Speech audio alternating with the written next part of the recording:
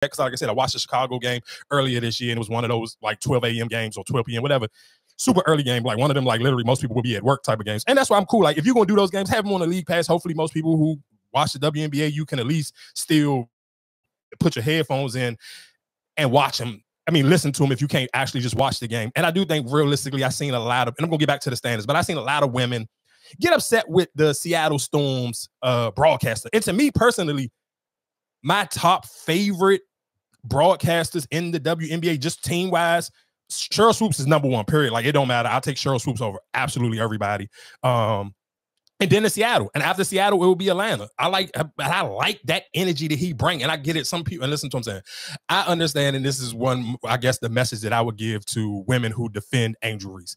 You can't take everything personal. I get it. He was getting super spicy. When they got up, he was like, oh, this ain't Friday. You going home. We packing you up. He was talking ridiculous cash money, A1 grade A trash talk. I like that, because if that was me, I would be the same way. So I can't have my panties in a bunch on that one. I can't be on my Cisco, that thong, literally hanging up your crack. Like, you got to let it rock, dog. Because listen to what I'm telling you. If you follow the Connecticut Sun, who's one thing? Well, Connecticut Sun got probably the best social media team, because they talk extremely crazy when they win games. Like, their captions be old. I'm talking about ridiculous. And let's be clear, the Chicago Sky do this. I mean, the Chicago Sky do the same thing. Like that, when they beat the Seattle Storm on Friday, they had the Joan. It don't matter about your one game, 2 game, 3 game, 8, because literally the Storm was going. They had an 8-game winning streak on their home court, and Chicago broke it. They talk crazy, so I'm not mad at him, because I'm sure he may see it. Or if you searching certain things on social media, bro, listen, completely clear. People who like Angel Reese and the Chicago Sky talk crazy on social media, people, especially when they win. And because that's the persona and that's the aura that Angel Reese possesses, and that's why we like her. So you can't be mad when they dish it out on their own. So I'm absolutely cool with the Seattle Storm dude just talking ridiculous. Like, it's cool. It's a part of sports. Like, if you are an actual sports fan, talking trash comes with sports. If you play 2K, it's no way like, oh, I'm up by a dub, I'm going to be quiet while I'm up by a dub. Hell no. No, I'm gonna spy, do some shit. I'm gonna talk crazy to you. That's a part of sports, so you have to deal with that. So I'm not mad at him. He's still one of my favorite. I was not upset about the way he was talking. I was a fan of it. The Seattle Storm deserved it, because on Friday they lost. And I've listened to it. I'm telling you, I'm one of them people. If they would have won, because I forgot to do it when they won the game on Friday. For people who don't know, the young lady Drew Lloyd that plays for the Seattle Storm, Kobe Bryant gave her a nickname, the Gold Mamba. I'll swear to God, if they would have won on Sunday, because I forgot to do it on Friday, if they would have won on Sunday, I promise you, I was going to play on the Mamba name. I'm not even going to hold you. I was going to sit here and get super crazy with it. I don't care if it's the Black Mamba, the Gold Mamba, White Mamba, whoever. It could be your mama. I was going to talk like that. So I'm not mad at him for talking crazy, because that's exactly what you're supposed to do, dog. It's sports. So again, like I said, I'm not mad at it. It's a close race, and I understand that Rookie of the Year thing, especially for Black people at this point, you almost feel like it's going to be your Rookie of the Year. So I listen to what I'm saying. I understand how exciting you get behind these things. And again, shout out to Skip Bayless. Skip Bayless may literally be one of the smartest men in sports media. Because let's be clear, Skip has took an L. Losing Shannon Sharpe probably is one of the biggest L's that you can take in sports history, sports media history. But he bouncing back, because again, I'm going to tell you, he see how all the other, because and this is the luxury of Skip being an old white man, and he's built he didn't earn his stripes. And if one, he's an old white man, and I think he's from Oklahoma, and he's a Dallas Cowboy. So he didn't, with his stripes of being a good American white man, he didn't already built that up. So Skip noted, I don't have to pander to this audience. I can see it opening, because, oh, none of the Black dudes they not firm enough in this stance. Let me take it, and I can get that audience that I built with Shannon back on my side if I go team Angel Reese, and I'm going to go with her by leading with stats, so it don't seem crazy. It's not just my opinion. And I mean, of course, Skip Bayless is a OG of stats and analysts. Like, that's just what he do. When he talk, I don't care what sport he breaking up. He got that paper in front of him, and he going to read you for filth when it comes to them stats. So him reading and breaking down those stats when he's telling you the reasons and the flaws in Caitlin game, and and it was so crazy because they had Rachel Nicholson on it today, and she kind of was trying to compare like Caitlin Clark's struggles her rookie season to Steph, and people were like in the comments was like, bro, Steph didn't get drafted #1. What the hell are you talking about? Why are you even trying to compare the two? Like, nobody, like, let's be clear, and I say this all the time, people really ain't start checking for Steph and putting Steph in that conversation until they started winning championships. Or realistically, you could look the year before that, when the last year, Mark Jackson was the head coach. That's when people, and Mark Jackson had to take a firm stance on, oh, these are the best, the best shooting backcourt of all times. Like after Mark Jackson made that statement, and most people respected that statement because we all know that he played with Reggie Miller. So after he took that stance, you get to kind of realistically know, like, oh, all right, Mark, he not just saying anything because he played in a great backcourt with a great shooter himself. So him to say that, so it gave it a little bit more luxury. But let's be clear, people wasn't checking for Steph the way they check for Steph now. They wasn't checking for Steph like that his first 5 years in the NBA. So yeah, her trying to compare that, that's how you know that Skip Bayless was doing what Skip Bayless do. That's what I say. When Skip, because he won we know that he can debate whoever. We didn't watch him debate Stephen A. Smith for years. You watch him debate Shannon Sharp for years. So his debate game gonna be OD. So when he pulling the stats and he's debating you as well, he gonna smoke you up 90% of the time. It's not too many people, unless you are very animated, like the Shannon Sharps and Stephen A. Smith. It ain't too many other people that you feel like they can stand in front of Skip Bayless and go back and forth when he got his notes and he stat reading you and he is delivering at an amazing way. So again, like I said, he sees the opening where he found his new LeBron James, and that's why I kind of got to give Skip some credit, because it's like, oh, you're smart. You see the chinks in the arm of everybody else who's in your league. None of them are even like, they kind of they too much on the fence. And he's like, I'm cool then. Y'all stay on the fence. And you like, it's so, bro, shout out to Skip Bayless. That to me is just amazing, because I'm watching him watch the field. And it was like, all of y'all catering to this audience because you're scared of it. I don't have to, because this is just who I am. I came out my mom's vagina, a white man from the middle of America. I don't have to pander to them. So I'm cool. I don't need that audience, because they don't have no choice but to, because I done built up so much rapport with them. They don't have no choice but to keep listening to me regardless if they don't like this take. And I keep telling men that, I'm like, bro, you got to realize you're only like 2 months away from football season again. So don't lose all your sports credibility trying to defend this girl, because then you're just going to look nuts. So again, like I said, shout out to Skip Bayless. He see where he can he's building his new LeBron James. God willing, he live a couple more years. This girl keep like, I can call her out on where her flaws is. So he kind of linked into the Angel Reese Rookie of the Year conversation. And again, shout outs to Angel Reese for breaking Candace Parker record, that 12 straight double-doubles, and she of course won that on Friday. They had, let's be clear, Chicago Sky came into Sunday's game on a 2-game winning streak. They beat the Atlanta Dream, so that was for 11. And again, like I said, if you don't really watch the WNBA, and that's why I kind of don't argue with you can't argue with people in the comment section, because I'm sure, like I said, again, it could be a bot, or it could be people who just don't watch the games. If you just watch the highlights or listen to somebody's narrative, then it's cool. You're gonna take it for face value or whatever it is. But Tina Charles and just any of the women, like, again, to me, the most, and even if you just Google the last, maybe say 10 years of MVPs in the WNBA, I'm going to sit here and say, I know for a fact the last 5 have all been bigs. So it's either Jaquel Jones, she plays for the New York Liberty. It's either Breonna Stewart, she played for the New York Liberty. Both of them, that's the power forward in the center. Asia Wilson, the power forward. What is it? Alyssa Thomas. Like, you sit here like and she didn't win, but this is somebody who's always consistently in the conversation. And I think that is one of the chips that the Connecticut Sun play with. It's almost like I hear a lot of people use that term. They always have been the bridesmaid, never the bride, because they literally they get there, or they always a contender, but they kind of, I guess, run out of gas when it comes to playing the Liberty or playing the Aces, where they kind of just like, you are elite dominant over everybody else, but when it's time to play the other elite teams, you kind of wet the bed. So that is one of the humps that the Connecticut Sun will have to get over this year. And even for Alyssa Thomas, I think, I mean, of course, realistically, Asia Wilson probably is in a conversation for herself, by herself, in that MVP conversation, but you can see certain people kind of trying to make their case for it if you're just going off of standards. And I think that's where people getting frustrated, even when you hear in the rookie conversation where people was like, all right, well, this is going to be what's the standards then? Because they really just don't want to kind of just make it a stats thing. And I think that you don't want to make it a stats thing because it's like, and I say this, and I think this will trigger a lot of people. I feel like Caitlin Clark kind of know, like, I can't just go scoring, because that's not going to be my strong point right now. So me chasing the passing thing, because you think about it, somebody sold you on Steph Curry and now you're getting John Stockton. Just think about that was the selling point leading up to her even in college. Oh, this is the female Steph Curry. I'm not getting the female Steph Curry right now. I'm getting John Stockton. You're passing the hell out of that ball right now. You're trying to chase triple doubles like Jason Kidd.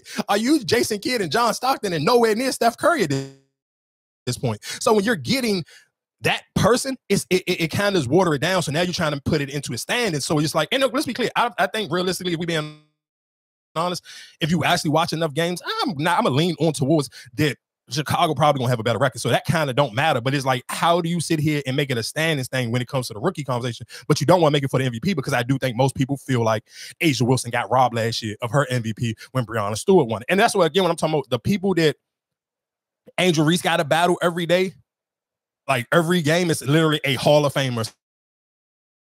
The MVP, it's a champion, it's a finals MVP. Like, those are the people that she has to guard. And those are the people who guard her. Like, what's her name? Aneka Gumake. I believe her sister. I mean, I know for a fact her sister is the young lady. I want to say is Chene Agumake, and she work on ESPN. She does the NBA. She do the WNBA countdown. She also did do the NBA countdown with Richard Jefferson and all of them. So let's be clear. I do think these people are elite, like Olympians and champions.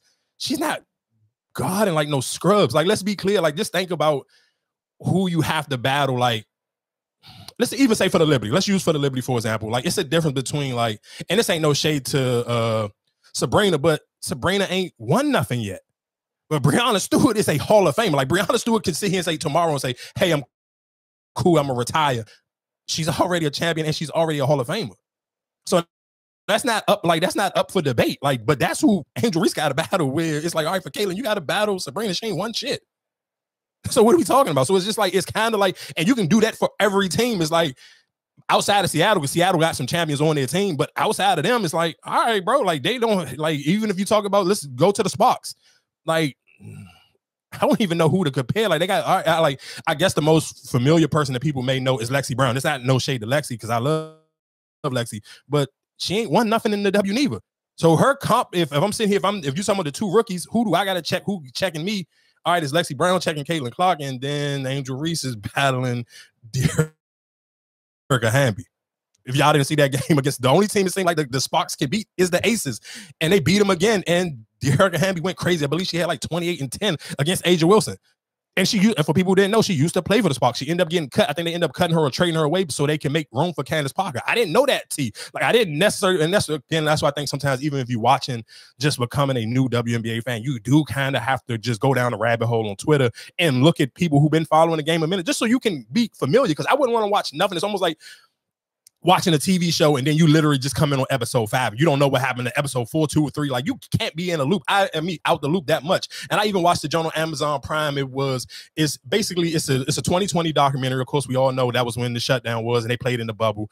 But this was the Atlanta Dream, how they strong-armed and got one of the owners out because she was running for like office or something, but she was like against everything. She was like, she was against abortion. She was against gay rights. And of course, let's be real, 90% of the women, especially at that time in the WNBA, were most of them was LGBTQ community, whatever the case may be. So they kind of like, bro, how you own a team and you against gay marriage and you against this, that, and the third, and like 90% of the players on your team are gay women who are married or trying to have kids. So all the stuff that they stood for, she went against. So I swear if you are, even if you're not even a fan of the WNBA, if you just like a great documentary, that joint on Amazon Prime, I believe it's called what the hell is that joint called? I just watched it. Oh my God, I can't remember. I want to say it's All in the Dream or something like that.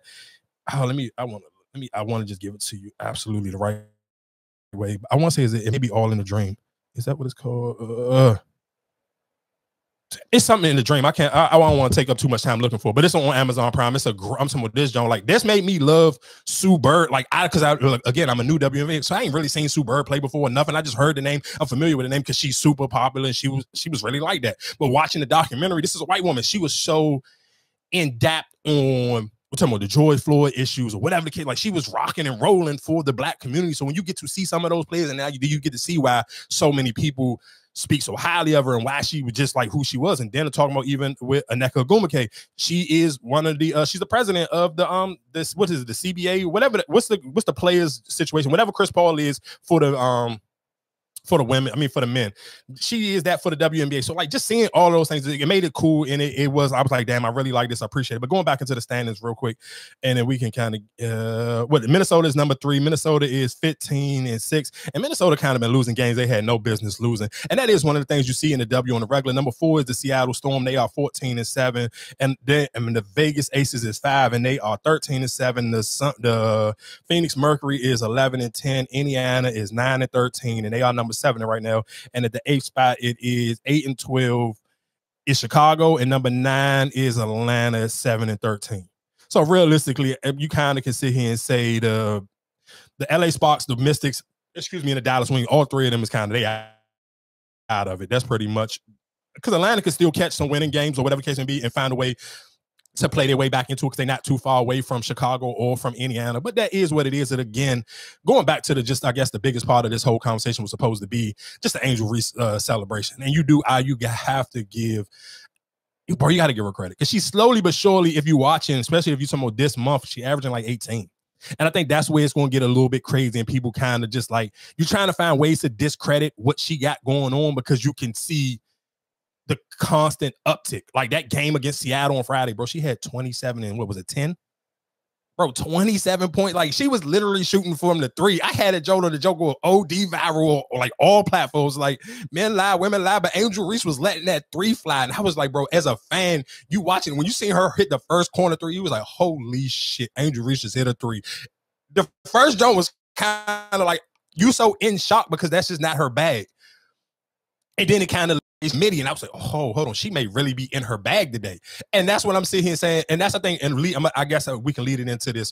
And I think that's why people got frustrated. And I think maybe that's even why Teresa Weatherspoon played her so much on Sunday's game, because she played the whole 40 minutes, and that was kind of ridiculous. And she's sitting down Camila Cardoso. We're going to get to that in a second. Let's go right back to Friday. But when she hit the midi, and then it was just like, oh, okay, the next time she at the top of the key, and they kind of playing her off. She's like, oh, y'all just gonna give it to me? I'm gonna hit this low. I'm the top of the key 3. Wow. Oh my God. I'm like, I'm just threw my phone in the air. Like, I can't believe it. She going crazy. And you just bugging out because that's not her game. But I think, again, that's why people get so excited about her, because it's literally the underdog story. You can arguably, most people on social media right now saying she's probably the most hated athlete in America right now.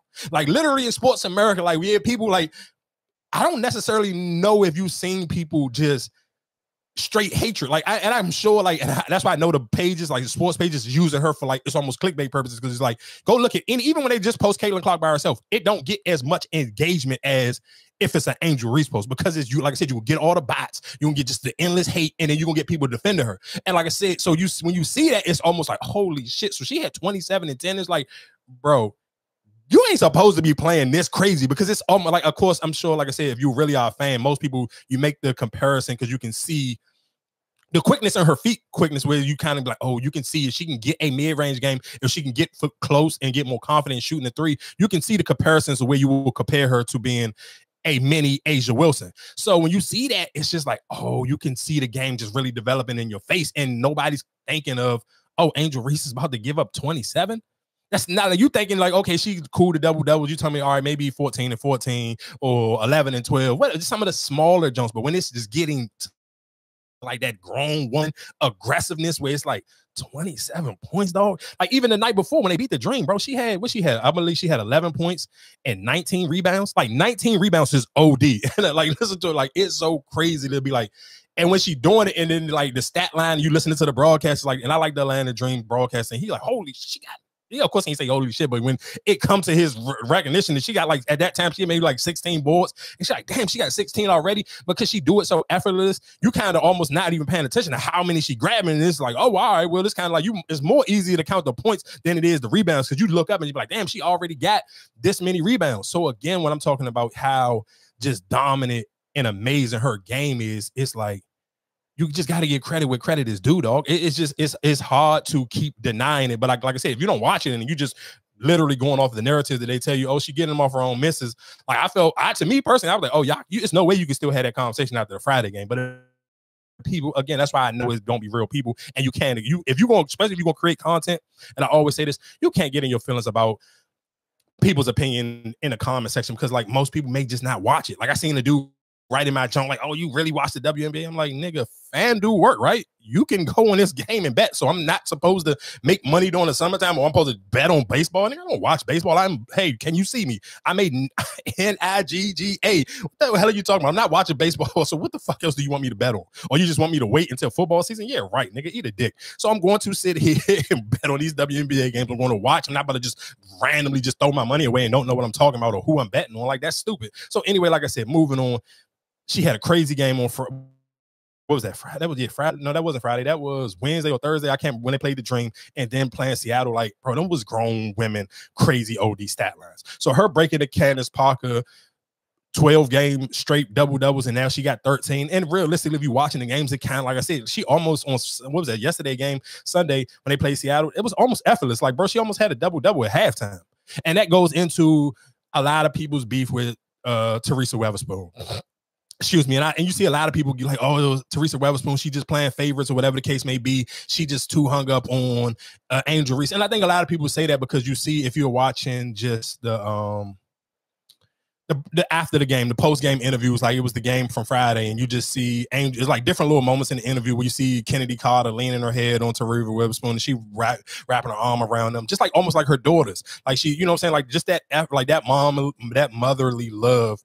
If you're watching the broadcast and they having the moments, and you see the moments even going viral on social media, and it's just pictures and whatever the case may be, and both of them just laying their head on her shoulder and they just smiling, and it's just literally, so people are like, oh, she paying favoritism. Like, and let's be clear, I didn't agree. I'm just like everybody else on social media. I didn't understand how you damn near sit Camila Cardoso down almost damn near the whole second half, especially the fourth quarter. She didn't touch the floor in the fourth quarter at all. She barely played in the third. I think like just the very beginning, like, oh, she missed a huge, significant amount of time. I believe I want to say they said she missed like 16 minutes in the second half, and they literally, the quarters ain't nothing but 10 minutes each quarter. So you basically sitting here saying she damn near missed the whole entire second half. She played 4 minutes. That didn't make no sense. And I get it. She tried to say, oh, Izzy had it going, but yeah, it kind of. Like, and let's be clear, I love the way Izzy played. Like, and I get it, even the way they trying to stretch the floor a lot. And I seen people even complaining like they didn't like Angel Reese playing so far away from the basket. I get why they're doing it, because if Camilla's in there, you kind of want Camilla to be able to work. You don't want it to be easy for people to double team. Like both of them just literally clogging up the paint. It's too easy to double team them. If you look at a lot of their highlights, like it's always two people around them. So kind of stretching the floor a lot more. And like I said, the more consistent Angel Reese gets with shooting those jumpers in the mid-range and shooting the threes, it'll be 100 times easier for Camilla to be able to dominate, because nobody ain't gonna be able to really check her one-on-one. But let's be clear, most teams in the WNBA have that same two situation. Like, let's go to Atlanta. Like, they got Bree Jones. She is the bigger body. She's bigger than Alyssa Thomas, or even just like the Indiana Fever. They got Aaliyah Boston, and they got, what's my girl name who date Dejanay? Last name Smith. I can't remember. I think it's Alyssa Smith. Yeah, Alyssa Smith. They like, okay, you just look at the size comparison. It's not too many like OD bigs where it's like, even with Seattle, they got the young lady. I can't, oh my God, it's like Izzy something. I can't remember her name, but she had a block body 2 nights in a row. Friday, she went crazy. She had like 8 blocks on Friday. I can't remember what her name is, because I've seen a lot of people saying she was an all-star snub, and I didn't believe it until I seen that game on Friday. I'm like, bro, she had 8 blocks. It's OD. But so most teams got it. They have a super tall center, and then they got a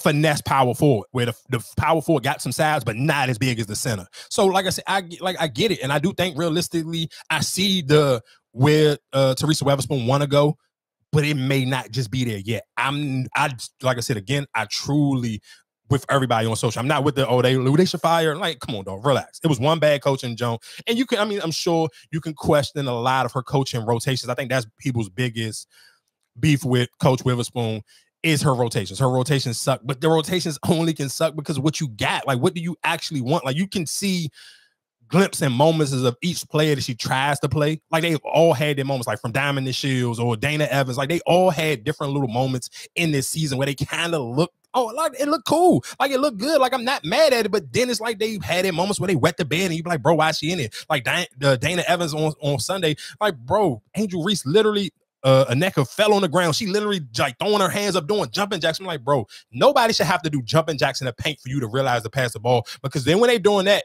now the other defenders see it too. So soon now you're trying to force the ball, and then you threw it literally over the girl head. It hit almost the top of the backboard. Like, that was so crazy. And literally as soon as she did it, I'm not mad at Weatherspoon, Coach Spoon, because she took Dana Evans right out. But at that point, Dana shouldn't even have been in the game. And I think that was one of those things where you can't, like, and I get it, when most, especially when people, if you've been a super fan of the WNBA and you understand how easy it is for players to get cut, and most people don't want to see people get cut because you may, like, you got some type of fandom to you, or people just understand how hard it is to make the league. But, bro, when you see it, it's kind of like, all right, dog. I've seen this from Dana Evans too many times. I've been saying this since preseason, because you can tell where it's just like she go out her way not to pass Angel Reese the ball. So that's the kind of the part where it's like, it looked like hating. If you're watching the game and like nobody you don't want to come out and say it, because I'm sure the difference between Angel Reese fans and even old girl fans for the Fever is like, the Fever fans will call it out. They don't care. Fire the coach. Get rid of Leah Boston. Get rid of all. Like, they don't care. They're going to drag it to hell because that's their girl and they going to ride for her. Where Chicago Sky fans is kind of like, all right, we don't want to be that corny. So we kind of not going to sit here and call out certain things so you see it and just be like, all right, dog. But then it's like, to this point, it was like, bro, we 20 games in now. We didn't seen this Dana Evans. This one was just ridiculous. It was like, nobody can miss this one. Like, everybody's seen this level of just like, bro, you was just basically hating and didn't want to pass this girl the ball until you had no choice but to pass it. And then when you pass it, it was just, come on, dog. Like, what the hell are we doing? So again, like I said, that was the biggest takeaway from Sunday's game. It was a nasty one, but you can't be mad. They got 2 W's back to back. They beat the Dream. They beat Seattle on Friday. And like I said, it was a great game. And shout out to Kennedy Carter. And you can kind of see, I think one of the things, it was just a bad adjustment from Chicago. You were still trying to, what was working on Friday, it wasn't working on Sunday. Like, Kennedy Carter didn't have it going. She had 21 points, but she was forcing them. Like, that didn't come as effortless. It didn't come as smooth and just like, oh, she just getting to the rack and just doing her thing. It didn't look the same. Like, Friday game and Sunday game looked like 2 completely different games. So it was just like, I think that was a horrible, it just wasn't a good switch. Like that's the only thing I can, if you sit here saying flaws in Coach Witherspoon's coaching ability or what she got, her game plan, or what she got going on, that would be to me the biggest thing. Like, dog, you kind of just like, you was trying to make what worked Friday work on Sunday, and it didn't happen like that. And I guess that's kind of almost like playoff style basketball. You got to be able to know how to make adjustments soon on the fly. Like, you playing this team back to back, and it's gonna come with the same thing. They about to play the Liberty back to back. Like, you can't not sit here. If you win the first game, the second game you're gonna have to make some adjustments. That same thing is not going to work twice. You're not gonna be one of the things when I used to play Madden with my older cousin. He always used to say that you can't keep going to the well one too many times, because if I know you're gonna keep going to the tight end across the middle, I'm eventually pick it off.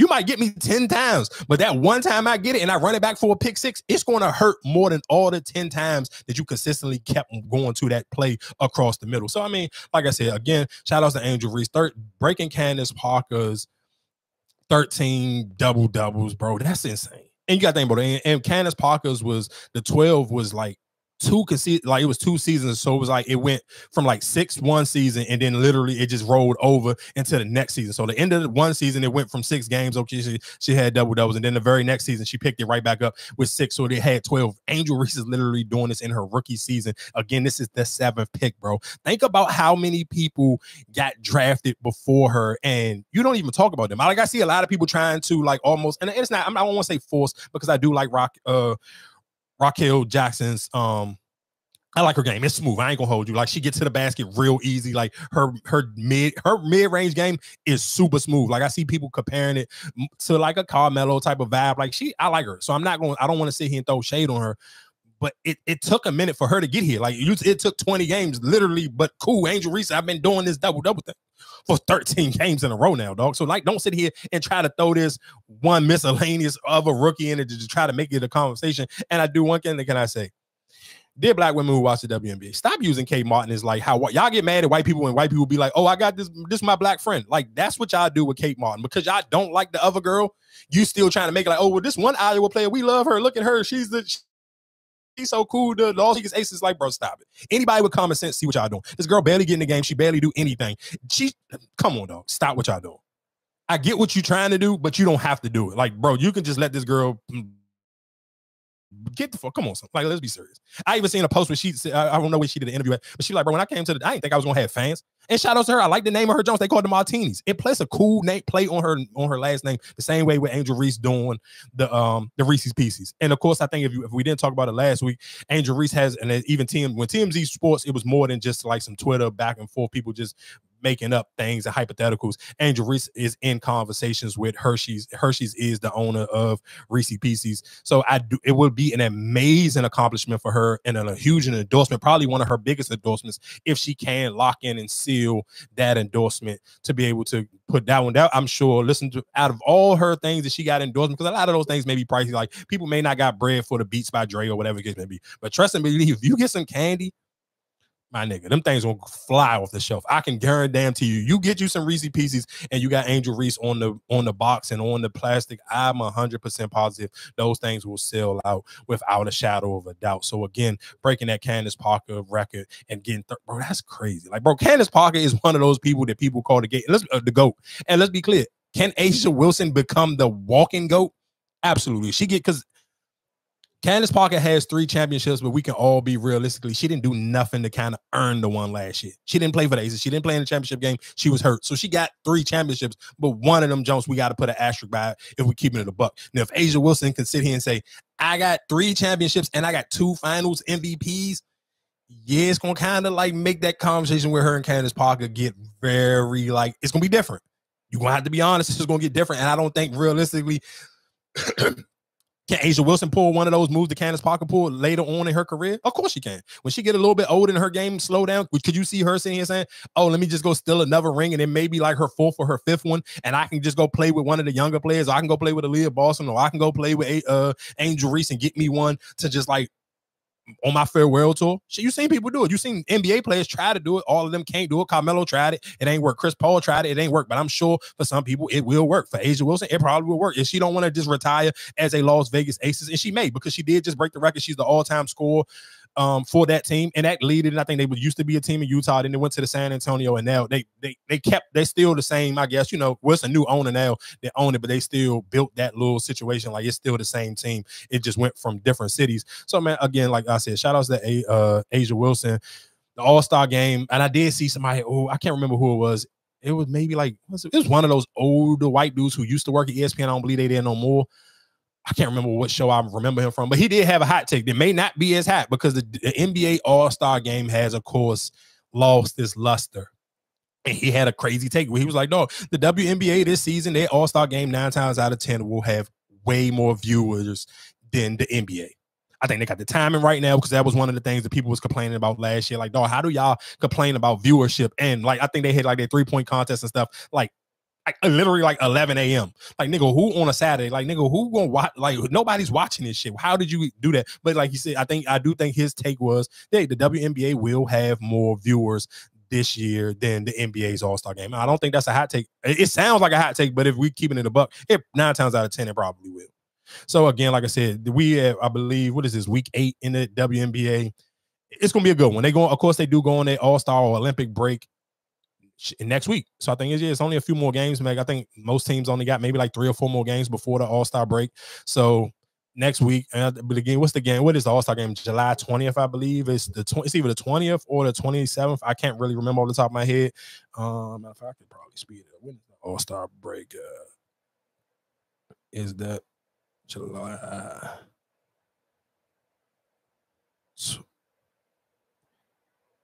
Yeah, so the last games is July 17th. So yeah, I think the All-Star Jones is like July 20th or something like that. July 20 something. So again, like I said, man, this was we'll see. We will see. I don't think it's no real, I guess, more debating towards that, how it's going to play out, but it will play out. We will see who eventually will get the Rookie of the Year, who will get the MVP. And I mean, if you are a fan of one of the older teams, I'm sure you have some type of championship aspirations for your team. And if you new here, of course, I'm gonna close it out on this one, and we're just gonna get into the regular podcast now, get into all the hot topics and all the stuff that's going on this week. So just give me a second. Let this air out